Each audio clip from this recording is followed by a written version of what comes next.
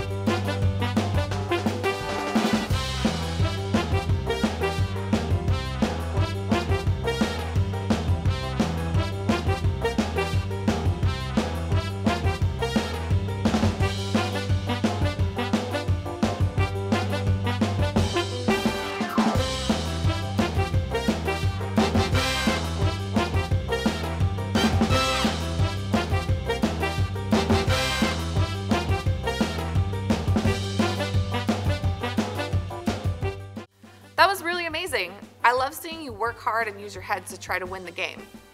Now, let's all get on our feet and get ready to sing and worship God.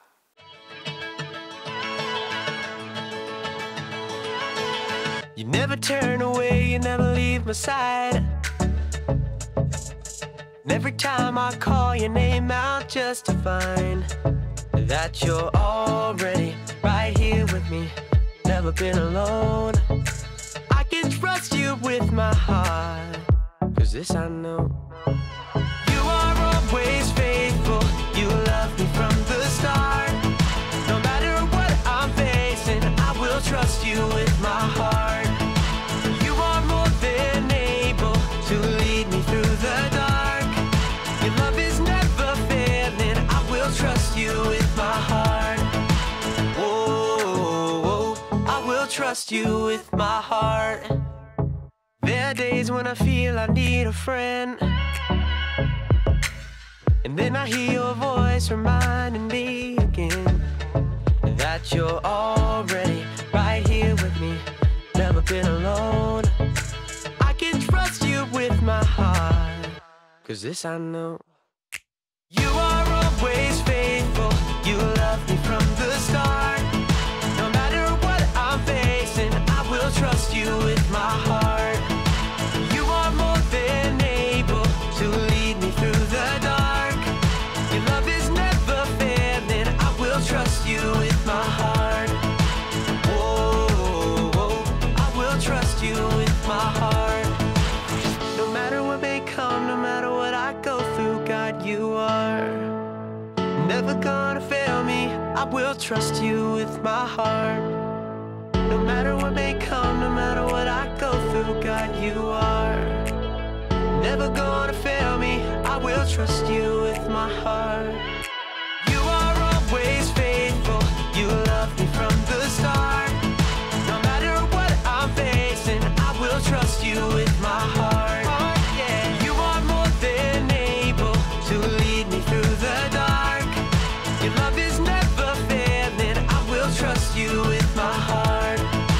Whoa, I will trust you with my heart. Whoa, I will trust you with my heart. Whoa, I will trust you with my heart.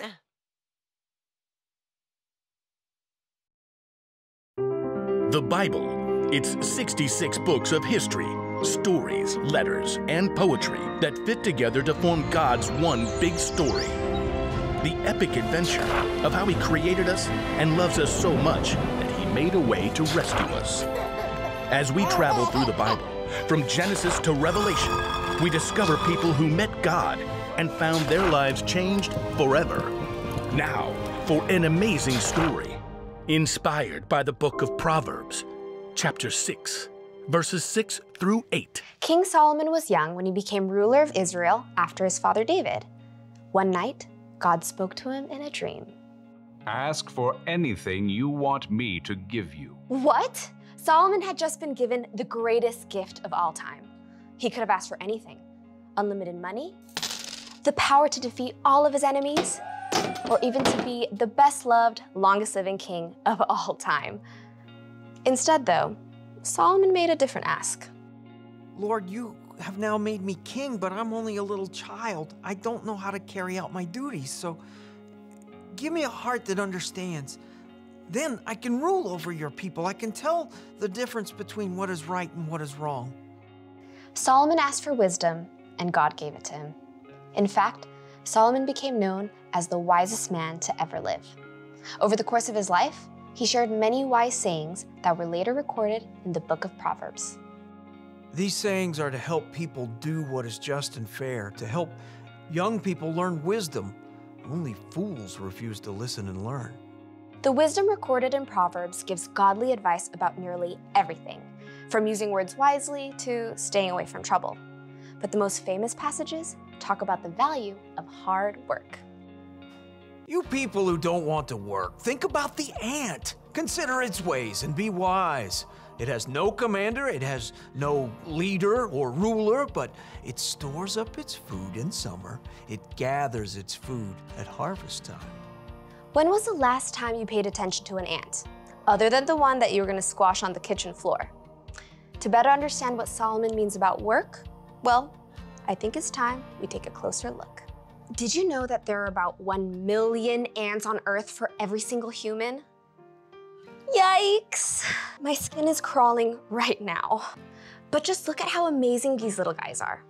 Like Solomon said, nobody lays out a set of rules for them. Nobody offers them an allowance or more screen time if they finish their work. God made them in such an incredible way that they stick with it and get the job done. In fact, some ants can lift up to 50 times their own weight. If you were that strong, you could lift an entire car. And ants use that super strength to store up their food, just like we see in Proverbs. And ants also work smart. They leave a special trail of chemicals, called pheromones, that tells them where they've been so they don't get lost or repeat themselves. And ants are incredibly creative. They actually farm aphids in order to have a constant supply of the honeydew aphids release. And the ants' creativity doesn't stop there. In times of flooding, ants will even protect the queen by forming a lifeboat with their own bodies. Just like Solomon reminds us, ants do whatever it takes to gather up the food they need and to protect their colony. They know how to get the job done, and that's with only about 250,000 brain cells. But you? God made you with 10 million brain cells. He's given you everything you need to work strong, smart, and creatively.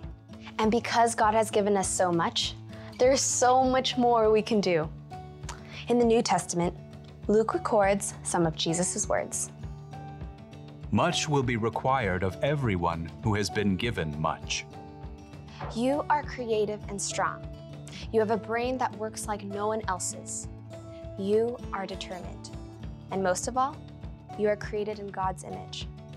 That means that you can work hard at whatever it takes to show love to God and the people He's made. Sometimes that might look like helping raise funds to provide clean water for kids on the other side of the world.